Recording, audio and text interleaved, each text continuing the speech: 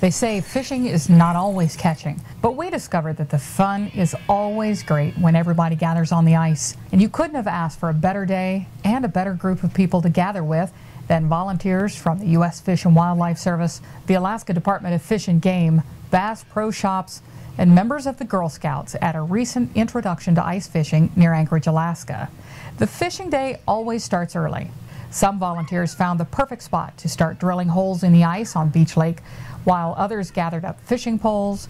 They heated up lots of cocoa, put up warming tents, and then set up all of the activities that were going to be happening in those tents. When the Girl Scouts arrived with their personal helpers in tow, experts taught the novice but attentive audience the best way to catch fish. Then they let the girls loose out on the ice to try their luck.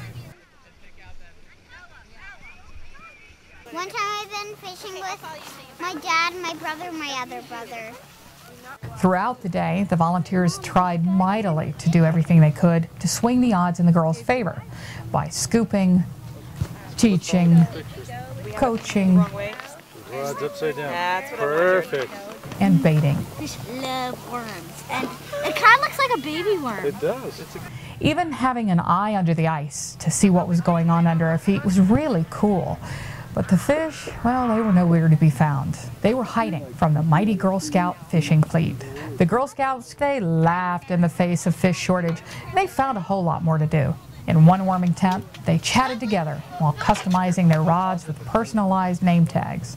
In the other tent, well, it was just as interesting.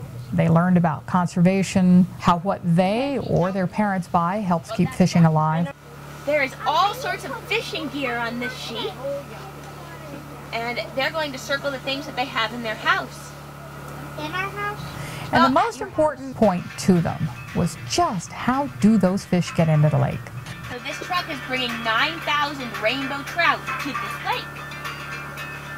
They've attached a hose, I don't know how much that's a and they will spray all of the fish into the water. I want to be a fish. And by the time the Girl Scouts left for the day, they carried a lot of new with them. New memories of great people and new friends. So what was your best part of it?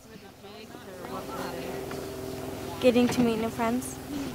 Brand new fishing poles of their very own, and a whole lot of new knowledge about fishing and conservation and what they can do to help as they grow up.